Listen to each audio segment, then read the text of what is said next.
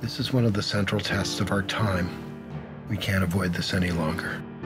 China, to my knowledge, is the only country in the world where the government-run industrial program kills people and sells their organs. Endless hospitals in here. We go into them in great detail. We're talking about a large hospital, endless amounts of transplant surgeons and transplant teams.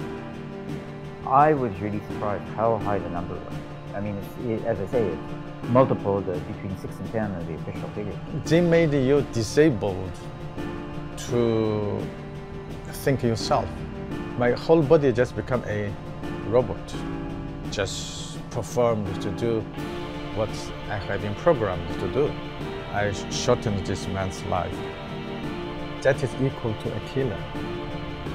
I killed him.